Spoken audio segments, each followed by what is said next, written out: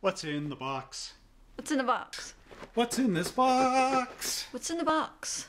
What's up, model car mechanics? Have you ever been to a hobby shop and you saw a model car, but you really wanted to know what was inside the box before you bought it? Today I'm going to open up and show you what's inside the Autobianchi A112 Abarth by Nitto, Japan. And if you stick to the end of this video, I will show you a great model car tip that will make your models look magnificent.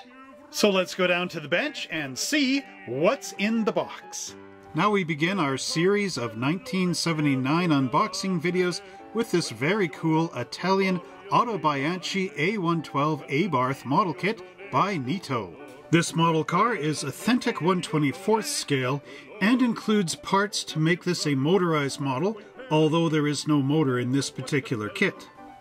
And on the side of the box we have some pictures of the actual Autobianchi, as well as these images of our completed model kit and side, front and back views.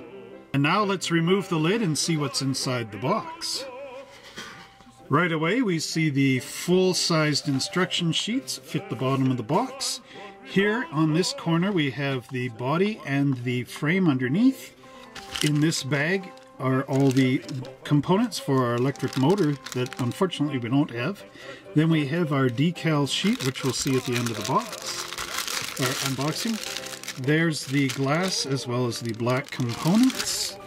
And then here are more of our plastic parts trees, as well as some of the gears and axles that we have in the kit. We've got our back door and our chrome wheels, the underneath of our motor, and some nice squishy tires. Here we have our full-size instructions for Abarth A112. There is the photograph of the actual car, and here we have our front, back, and side views, as well as the color call-out charts, which you can see are pointing to all the images here and here. We also have the different symbols and tools we're going to use for building our model, all on that front page. Our first panel shows our tire and front shaft assembly. Here we have the McPherson style strut with this nice little pin that goes through, and if you notice on the pin there's a ball joint with some pins on there. This all goes through into our wheel, and that squishy tire will pop onto the wheel itself. Then out the back we have a squishy tire, the rear wheel, and this neoprene stopper that goes in. Then on our axle you'll notice these little U-shaped cups. Those will link into there. This is so that the front will be able to steer with the electric motor driving it as a front-wheel drive unit. Panel 2 shows our motor installation. These are the different lengths of the wire that you need to cut in order to get this all together. You will need to use some soldering skills on here to solder in the different switches and whatnot to the wires. This is an actual switch that will be going in so that it will save on your battery life. Here's our motor with the gear being installed, as well as a rear axle with the front larger gear going on. These side images show you how to click the motor into place into this bracket area, and then it also shows how to wire in the motor and the headlights. And at the bottom of the box I actually did find the electric motor that goes in here, which I missed in the opening. Panel 3 shows how to assemble the front axles. This is our rack and pinion style steering, which has a little locking gears in there, and there's a little sort of a piece of plastic that sticks up, and those will go across the piece of plastic that sticks up so that you can turn this and it'll lock the drive shaft into place. Or not the drive shaft, the tie rod into place, pardon me. Here we have the bottom of the motor and the bottoms of the little towers for our McPherson struts. Once this pops down into place, it will hold the front wheels in position. Step 4 shows our switch assembly for the motorized model. Here we have our metal contact points being bent into the plastic, the wires we need, the little switch pedal, and even in here there's a stopper and some other components. Once this is all together, the switch will be able to move back and forth, thus turning on and off your car. On the back end, we have a rear wheel mounting. This is a bar that goes across and locks into place, followed by our rear axle and our rear wheels. And you'll note that the switch is in behind, and it does have a position here, this way for on and that way for off. Now with the driveline out of the way, we can concentrate on our interior. What you'll notice here is we have this cover for our battery at the back of the car, which also covers our switch and our electric wires. This is all covered over with the back seat. So there's a seat bottom and some little hinges that glue in place so that you can swing this up. And then on our back seat, the top portion of it, we also have little hinges so you can swing the seat down. There we've got our bucket seats, which will drop into place, as well as our center console with our shift lever and our parking brake. The model also includes these nice bucket seats with individual headrests, a dashboard with a steering column and a separate steering wheel, and then separately molded side panels so you can get in there and put in all the nice bare metal foil detail and all the rest. Then we have our windshield and side glass being dropped into our body underneath, as well as the rear view mirror and these nice side pieces. Step 9 is the rear gate assembly. Here we have the upper part of our hinge, which will glue onto the roof of the car. You want to make sure that your rear gate is in place before this goes down, because these little U-shaped hooks hook into the little pins on our hinge. Then you end up gluing in the rear window, and here's the side body moldings. Panel 10 shows our lighted up rear end assembly. Here you can put in the little lights into the side of our body. You want to paint in behind here silver, or use bare metal foil to act as a reflector.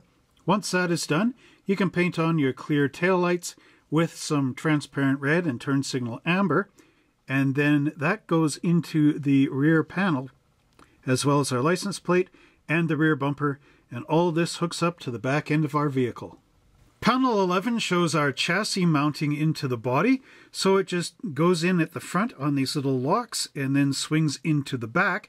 You need to push out the sides of the body and the rear just a little bit in order for all this to snap into place. Once that is in together, you can add in your exhaust system, and then on the body itself you put in these nice little side louvers as well as the rear window wiper.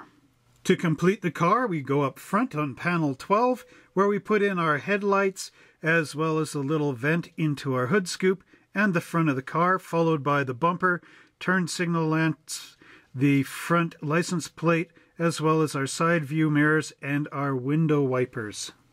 Our final panel shows you all the different types of parts trees that are included in this kit, as well as a paint guide on the side.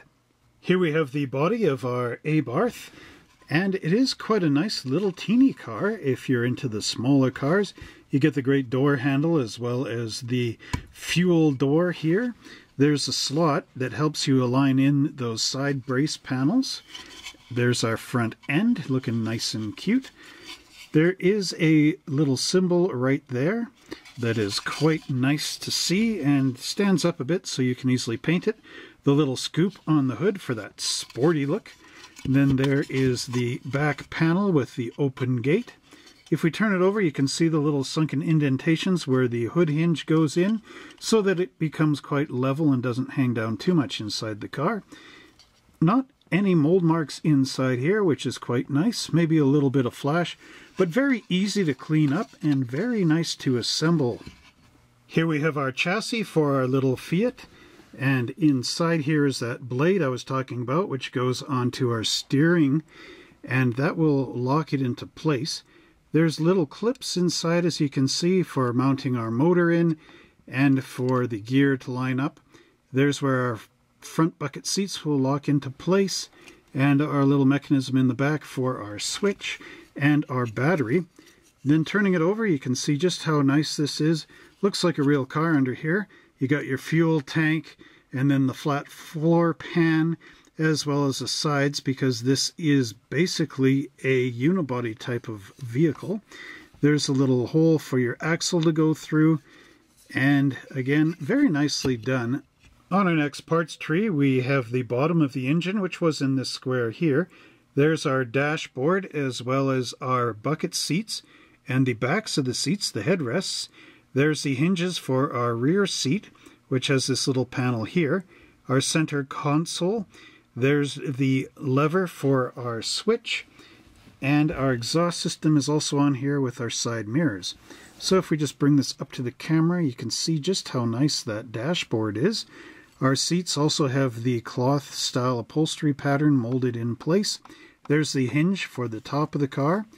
Turning that over, just thought there might have been some engraving on the back of the license plates, but I think that is all just basically a decal. There's our steering for the front, and you can see these nice big cones that allow for the mechanism to turn and our motor to still be able to drive the front wheels, just like a real front-wheel drive vehicle. We also have our windshield wiper blades right in there. The second parts tree includes the door panels, which are nicely molded. Then we've got our rear seat, as well as the little hatch in the back. There's the back molding of our car, as well as the rear bumper, and all the little parts in between. If you look at this panel, you can see the nice speaker on the side, as well as little pockets for your maps, and the little window winders. There's the side vent louvers, and our seat, as well as the rear back panel and our bumper.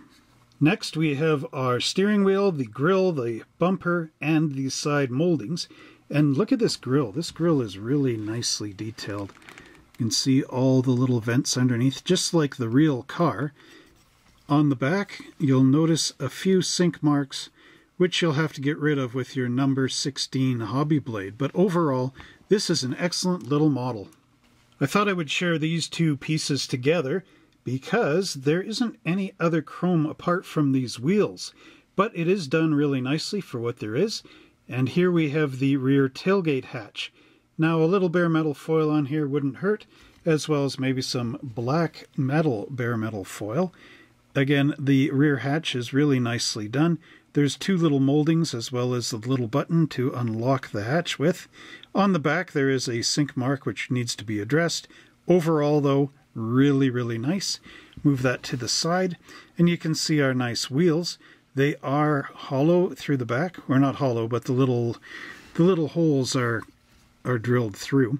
So you got some in the front, or actually those are the back ones with the little neoprene that sticks in, and these ones go onto the front. Overall, the chrome is excellent on that, and I would say once again that this is a very wonderful mold. Here's the glass components for our little Abarth. We have our front windshield as well as the side vent windows. There's the side windows for the rear, and a nice notch for our tailgate to be able to lift open in. That's the spot for the hinge. There's the rear glass. Here's our headlamps and the rear tail lamps and our marker lights.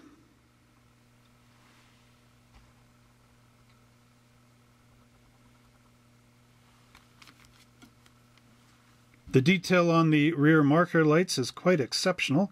You can see all the little signals that go in there. And on our headlights, we also have the headlight pattern. So just make sure that you glue it in the right way and not at weird angles.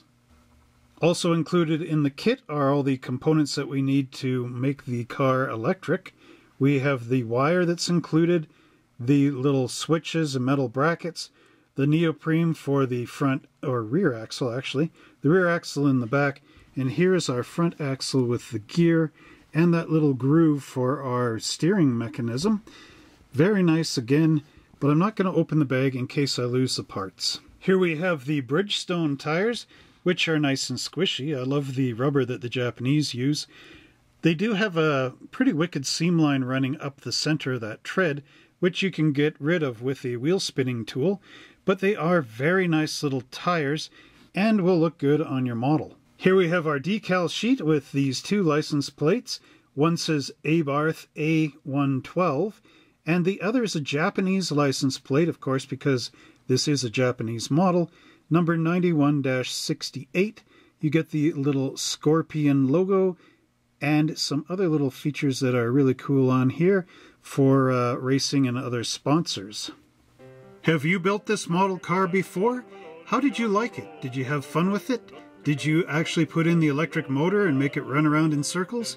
If so, let us know all those questions in the comment section down below. I hope you found this video very helpful for your next model car purchase. If you enjoy these videos and would like to help us out, don't forget to click the join button down below for special privileges as well as your support.